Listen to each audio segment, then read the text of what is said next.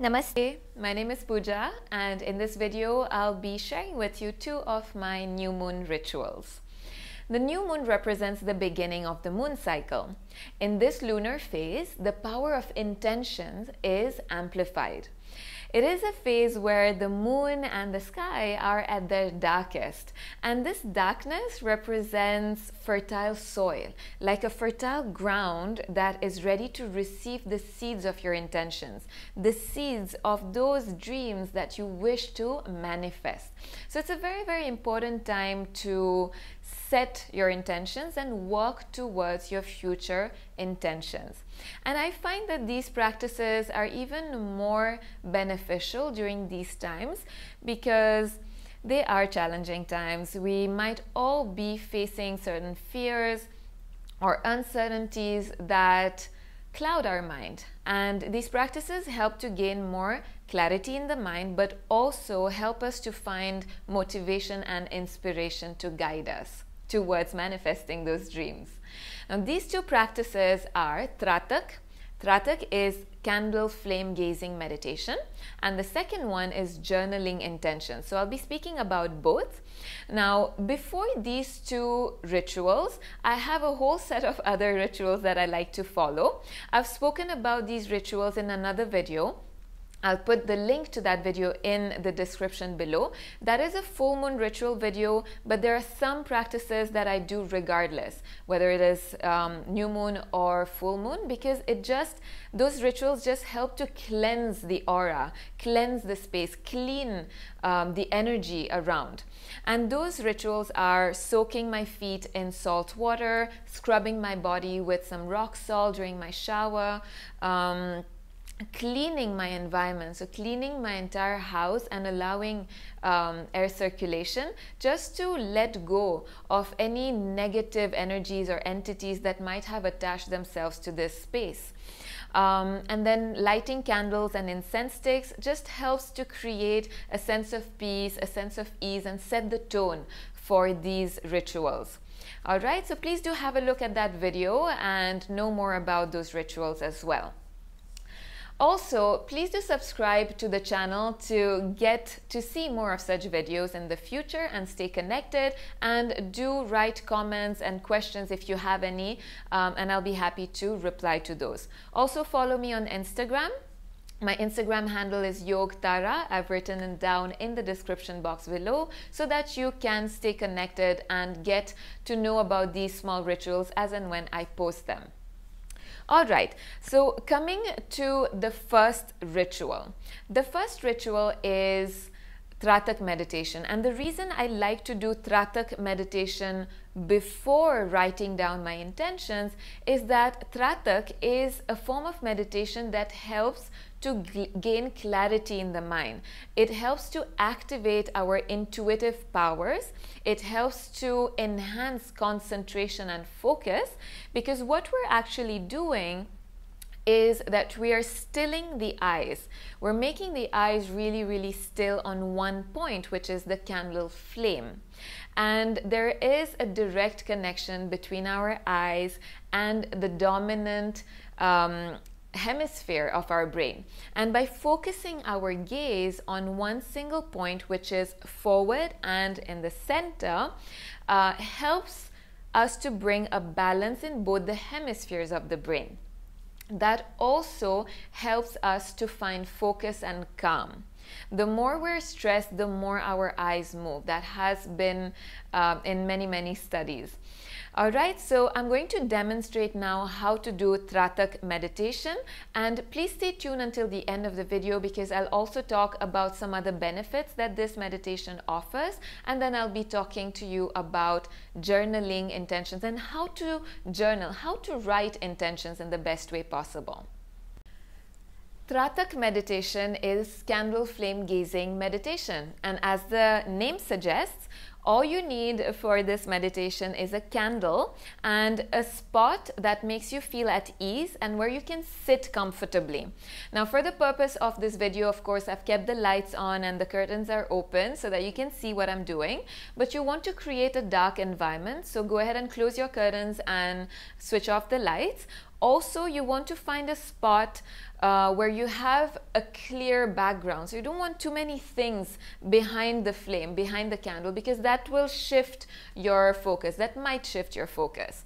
The last thing you want to remember is that if you have the fan or the AC on, switch them off just for these few minutes, because that will help to keep the flame steady. If the fan is running, it might have the flame dancing around, and you really want the flame to be still because you want to focus your gaze on the still flame. All right. Last thing I'm going to say is that if you have any serious eye conditions or disorders, please don't practice this meditation, and always consult a doctor if you have any doubts. All right, now I've used a green color candle because I have different colors. I like to use these candles because it just helps me focus a little more on the area or the energetic center that I want to focus on. I like to use purple a lot because purple relates to Agnya Chakra, which is the third eye center, which is our seat of intuition. But today I'm using green to demonstrate. Green relates to the heart center, Anahat Chakra, which is also a very, very beautiful center to connect to for this meditation. All right, now you want to be seated comfortably about an arm's distance away from your candle, and you want the flame to be at your eyes level. So not too high because that will strain your forehead, and not too low. Just at the same level as your eyes. And you don't want to practice this for more than 10 minutes. Okay, less than 10 minutes, and stop whenever you think it's too much for you.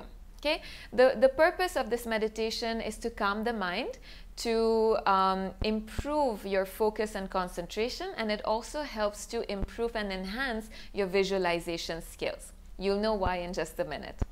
All right, now once you are seated comfortably, make sure that your spine is upright, relax your shoulders, and close your eyes to start. We're going to start by just taking natural, smooth, effortless breaths in through the nose and out through the nose. And allow yourself to connect to your inner environment through your breath. Just noticing the inhalation and the exhalation is a great way to ground yourself, to center yourself. And once you've taken a couple of breaths, slowly start to blink your eyes to open. And now we're going to continue breathing naturally, and we're going to focus our gaze on the flame without straining the eyes. And keep your soft gaze on the flame for as long as you can without blinking. And it is okay if it takes you some time to get used to this. I couldn't hold my eyes open for more than 10 seconds when I started, which is okay. If you really, really need to blink, you blink, and then try to keep your eyes open as long as you can. And once you've done maybe 10-15 seconds or longer if you can, close your eyes. Now this is a very important part. Once you close your eyes, visualize the image of the flame in the center of your eyebrows or in your heart. Whatever resonates with you more. And this is really what helps you enhance your visualization skills. So visualize the image of the flame in your mind's eye. Take a couple of breaths, and then we'll start that all over again. Blink your eyes to open. Focus your gaze on the flame without blinking if possible. Again, remember to keep all your facial muscles soft.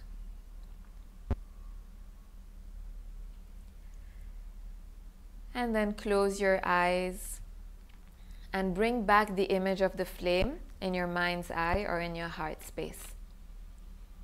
And hold that image there, breathe. And you don't need to do anything else. You just need to bring back that image in your mind's eye. And then blink your eyes to open. Last round, We're going to focus our soft gaze on the flame, and there's nothing else you need to do again. You just need to look at the flame. And your eyes might start to water, which is absolutely normal if you're not blinking. In fact, this is why this is also a kriya, a cleansing technique in Hatha Yoga. And then go ahead and close your eyes, and one last time visualize the image of the flame in your mind's eye. And then blink your eyes to open. So this was Trataka meditation for you, a very, very powerful technique to enhance our intuitive powers, to improve visualization skills, and to calm the mind. All right, and I like to do this before the next ritual. The next ritual is writing down my intentions. So stay tuned. I'm going to talk a little more about writing down intentions next. I will now talk about the next ritual, which is writing down intentions. And all you need for this ritual, if you want to practice it as well, is a book and a pen. Now, a few things you want to remember is that the book needs to be a new one, okay? It does not mean that you need to have a new book every new moon, but it just means that if you're starting off with this ritual, start with a new book. As you can see, this one is still packed, and I'm going to open it just before I start writing my intentions. And the reason you want a new book is that you want to avoid any transfer of past energies. You want it to be a clean new book. Also, I said pen instead of pencil because you want to write with something that is permanent and that you cannot erase, because you want to create that as your reality. All right, now how do we write intentions? First, before even writing those intentions, what I like to do personally is to say a prayer, and I would urge you to do the same. And the prayer can be a very, very simple one to invoke the energies or the cosmic energy, the universal energy that is all around you, to guide you through this ritual. And this is really to call upon the universal wisdom or your higher consciousness to guide you through this, to help you find more inspiration or motivation, and to help to activate your intuitive powers. All right, now once you've said the prayer, it is also very important to remember to say thank you. You can say this before writing or even after, or both. Just say thank you. And showing gratitude is very important because that helps you open up a lot of doors in general. And say thank you for the universe putting everything or setting everything into its place. Even if you feel that hasn't happened, which most probably it hasn't because you want to manifest that, imagine it has already. Imagine that things are falling in place, things are perfect just the way they are, and you have manifested them. And say thank you for that. Say thank you for this higher consciousness for guiding you. Now, once we've done that, we're ready to start writing. When you start writing, write down the date. It's always good to start with the date of that new moon you are writing on, and then write your intentions very clearly. Keep it simple, but keep it clear. Write down clearly what it is that you want to manifest.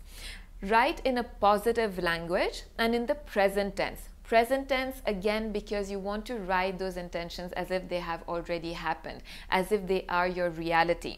Now let me give you a few examples. I have a great job, a job in which I feel valued, and I have great relationships, very, very healthy relationships with my colleagues. Very simple, clear, precise, and positive in the present tense. Okay? And go ahead and write down your intentions in different areas of your life. So it could be in relation to your job, your health, your relationships, or anything else that you want to buy or to create in your life. Go ahead and write down in all areas of your life and put that into positive and clear intentions and write them down. All right. Now, another thing that you want to remember is that whatever you're writing, always write from a space of peace. So you're writing down these intentions with harm to none and with love in your heart. It's very, very important because you don't want to harm anyone through these intentions. You are just invoking and manifesting that which is yours, which you are deserving of. So if that helps you, you can say this out loud. I intend, or I manifest with love in my heart and with harm to none, etc., etc., etc. Write down your intentions. All right? And don't worry if you aren't able to think of any intentions, or you're unable to think of things that you want to manifest. You can simply tune in and write down your feelings right in this moment. How are you feeling? How do you wish to feel?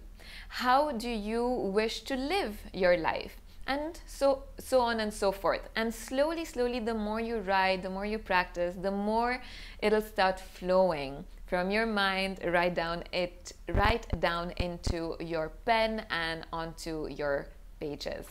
I hope that this was useful. Please do share and like this video if you found it useful. Do leave me a comment and subscribe to this channel to stay connected. Thank you and happy new moon. Namaste.